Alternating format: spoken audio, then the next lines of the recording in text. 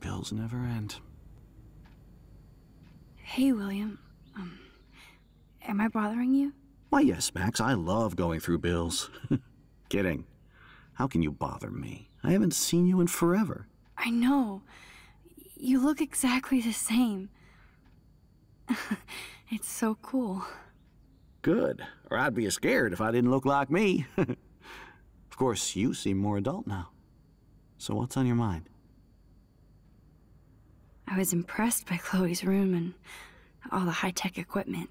You should be. We could buy a few mansions for what it all costs. The insurance helps, but I don't know, Max. I know it must be hard on you guys, financially. These bills are more like crushing. We have to mortgage our home, and that's pretty scary. But we'll get through it. The price is always right. Get it? No? Being around you and Joyce again is so nostalgic. Very old school, as they say. I think it's great for Chloe to see you. Makes Joyce happy, too. So, it's not all bad news in Arcadia Bay. Or is it? The Prescott family might be bad news. What do you think about them? Evil. Next question? Sounds like you know them well. More than I want to. But Joyce has to work for those greedy bastards at Pan Estates. I don't even like to think about it. I was reading about that missing girl, Rachel Amber. Oh, yeah, she went to Blackwell, right? Oh, poor thing. That's a real nightmare for a family. I get scared thinking about Chloe and that we might lose her someday. What do you think is going on with all of this crazy weather and animals dying? Nobody knows, right? It is Nostradamus-type shit, pardon my French.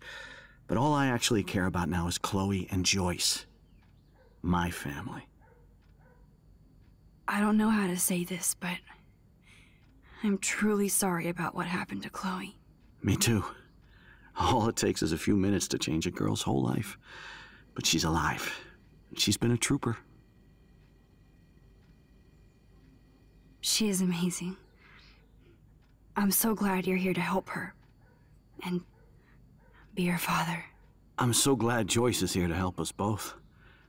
Max, I just hate to think of what would happen to Chloe if I wasn't here.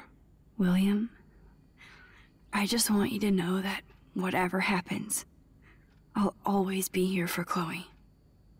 Always. I know you will, Max. I have to go see if Chloe needs anything. It was so great talking with you again. You act like it's the last time. And please, keep me from these bills whenever you want.